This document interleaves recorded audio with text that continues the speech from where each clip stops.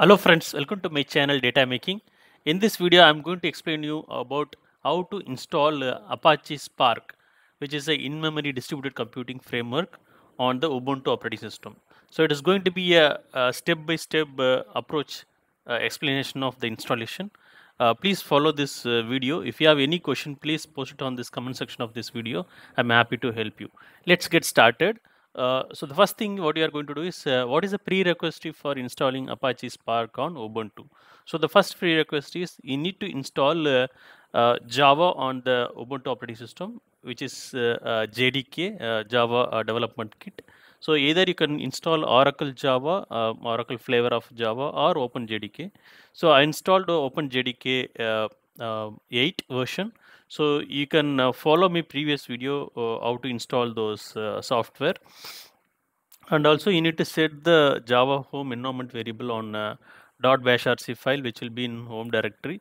So if you want to verify, just verify echo, just run at echo $home on your terminal. So to open a terminal, just press Ctrl Alt T in your keyboard, or you can click on the terminal window icon and open it. So let's run this command.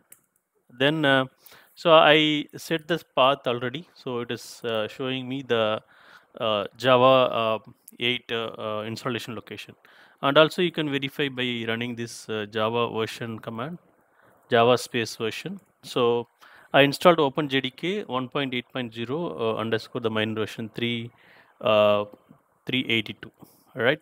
So this is fulfilled. The next prerequisite is you need to install Python. So I have installed Anaconda Python, Anaconda distribution of Python, or Anaconda flavor of Python. You can go with even classic Python as well if you wish. The minimum requirement is it should be greater than 3.7. So that's a minimum requirement. To verify the Python version, you can run this command. So Python 3.11.5 is installed. That's good. So you can also verify if you install Anaconda Python, you can by default install on home directory, or you can choose whatever the directory you want to install. I kept it in my home directory.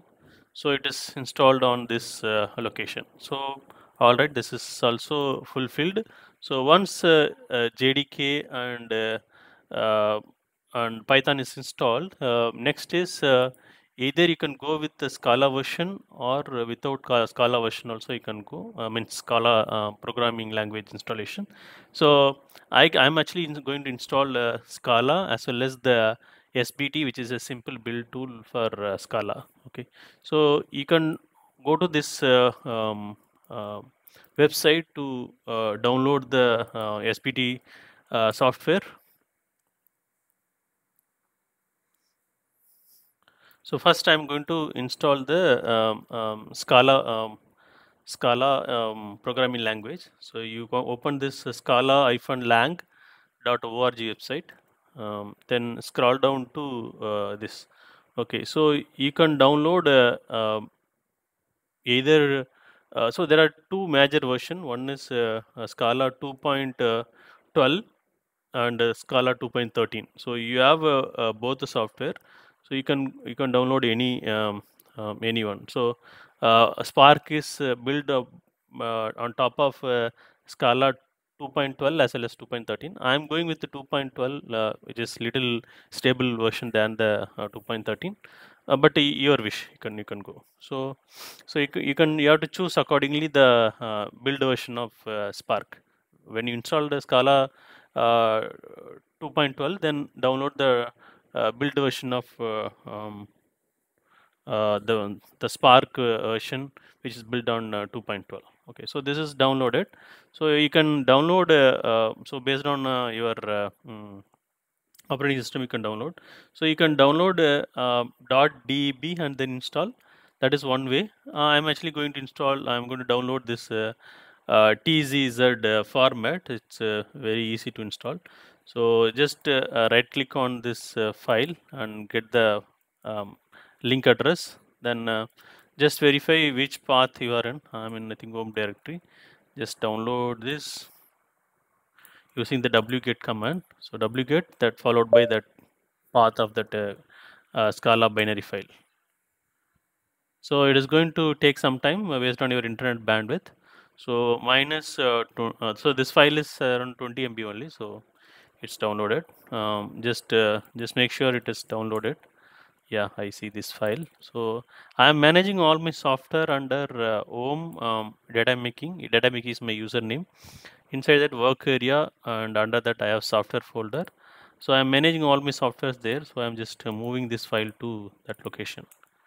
Once it is done, just go to the location and extract the file. So almost that is very basic things you do. CD that location, then do ls lrt or ls. So we have a Scala here. Just run this command to extract the file. So tar space hyphen xvzf followed by the file name. So we installed Scala 2.12.18. Okay. So it is installed. Just learn ls. So you see here Scala 2.12.18.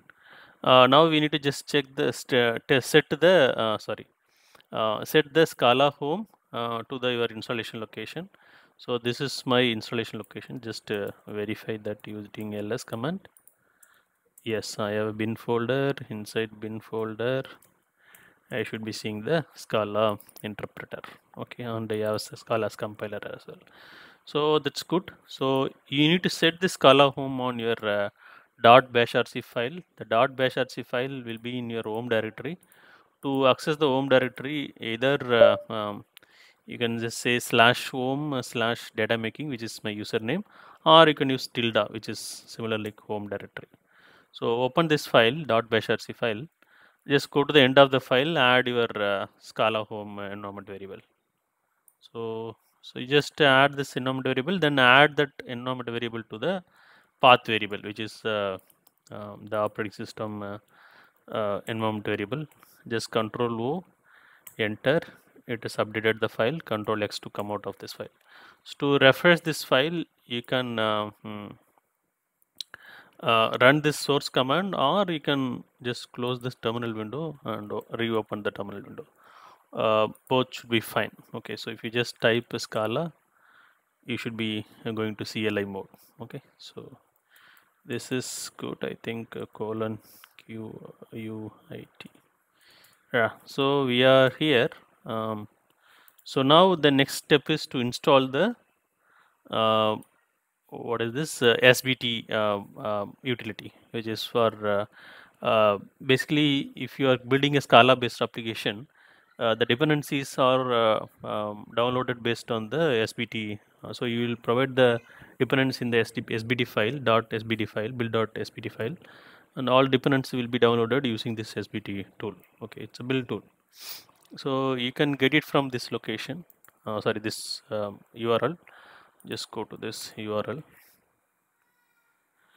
So again, so you see here, so there are multiple version of it. You can download whatever version. So I think I'm going with the latest version or the prior to that. So 1.9.6. Okay. You can also 1.9.7 also you can choose whatever is, if you want you can choose. So already I put 1.9.6, so I'll just go with this. Take this path. Okay, I'm going to again do the wget to download that. So just wget, run this command. It's 45 MB, so it's downloaded. Then again you move to the software location. Okay, that is done. So then go to this go to this location, then followed by run this extract command. It is extracted. You see this SBT file over here, folder here. That's good. Again set this SBT home by go to this open in nano editor with using nano editor, open this .bashrc file, come to the bottom of this file, and paste this 2 lines of code. So SBT home, you just put that SBT extracted folder, then save it. Then you can just run this command to refresh it, or you can close this terminal window. Then open a new terminal window. Now I'm going to start installing the Spark. So you can go to the Spark spark.apache.org website, and you can choose the required version of it. So the latest version is 3.5.0. That's what I'm going to take, and it is pre-built for Hadoop 3.3 and later version. So I installed Hadoop as well. So if you want to follow how to install Hadoop and other components, please refer my previous videos. I given the step-by-step approach. And then now we are going to click on this. So if you want to go with the other version, you can choose. And then this Hadoop 3 is pre-built on 2. Scala 2.12, and even from Spark 3. From Spark 3.2, it is also built on top of 2.13. So it has both compatibility. That's not an issue. So now let's take this URL. Go to copy this. I think this. If you click on, if you click on this URL, just it will open this, and then take right click on this. So you will have dlcdn.org. Right click on this, copy this link address, and then download it. So I already taken this. Just downloading this using the wget command. So definitely it'll take some time, because it is 382 MB of file. So again, it's based on your internet bandwidth. It will take some time. Okay, let's wait for that. It's almost done. Okay, so just do ls, make sure you have that compressed file. This is the Spark framework or software, or whatever you call it. Okay, so library, it's basically binary file. Okay, which is a software is inside that. So just again move to this software location, then go to this software location and extract the binary file. So tar -xvzf, what is this, spark -3.5.0 bin hadoop 3 dot gz. Okay, so extract this file. Once this extraction is done, you see the folder called spark 5.0 bin hadoop 3. So this is our Spark installation location. Again, set this Spark home. Okay, so open this bash rc file using nano editor. In the bottom of the screen, bottom of the file, paste this Spark home. This is very important, because when you want to access any Spark CLIs like Spark Shell, PySpark, this Spark home should be a set. And when you do the development using IDE like PyCharm or VS Code or IntelliJ, so if you set this Spark home, all things will be smoother, right? So just export Spark home equal to the location. Just make sure this location is correct. That's a main thing. You do it. Just open new terminal. Just make sure it's there. Okay, so inside that you just check bin and sbin files are there, because we are going to use multiple files inside those folder. So I'm setting this path, Spark home path, then Control O, enter, Control X. Now just run the source command to refresh the bash rc file. Now you should be, I'm just clearing the screen, you should be able to access the Spark shells. So like Spark submit, submit. This command will be used to submitting your Spark job to the Spark cluster. So you can check the version hyphen version. So I am installed with the Spark version 3.5.0. So we are using Scala 2.12.18 and the JDK is 1.8.0 underscore 382. So all are set. You can also launch a Spark Shell CLI, which is where you can write a Scala code, which is a Scala code of Spark APIs. Okay, so this will launch you. It's similar like Scala CLI, and you can access the Spark APIs, which is written in. So basically, Spark framework is written in Scala, so you can access all the APIs using a Scala programming language. And if you so you can just so SC, so you have a Spark context here.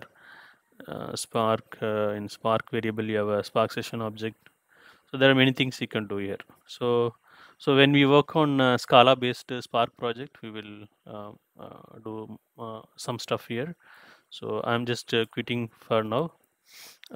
So other CLIs are like PySpark, where I am uh, more focused over here. So again, PySpark is a command line interface, or command line interface, nothing but it's an interactive way of accessing your Spark APIs.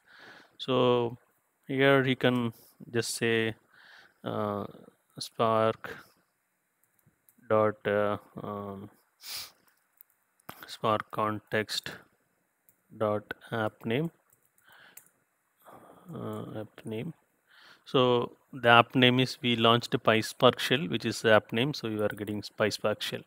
So we will be writing a lot of PySpark code. So if you want to, this PySpark CLI is used for quickly check some code snippet and or verify some things. But if you want to develop as end-to-end application, you develop as a standalone application. So you have to write a Python program and make use of Spark APIs, and then submit it using the Spark submit command. So that's how you do in the real time. So this one you can exit out of this command. So again, Spark R is the CLI for running your I think you need to we need to install it says Spark R command not found. Okay, let's check this location. Does it have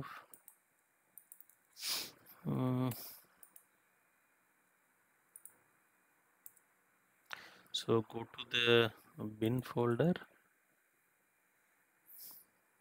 I think capital letter R. Okay, I'm just changing my note. So Spark R basically you can access the Spark API using a so for this you need to install R programming language, so which I have not done it. So if you want to use Spark R, you need to install the R programming language and then use the Spark R. So my focus area is on PySpark, and some use case I will develop using Spark with the Scala. Spark R I am not using for any use case development. If something comes in future, we will do that as well. Okay. I hope this video is helpful to install Apache Spark. So I have given you sufficient information, I hope. So if you have again, if you face any issues or any challenges, please reach out to me and put your questions or feedback on comment section of this video. I'm happy to help you. Thank you so much, friends.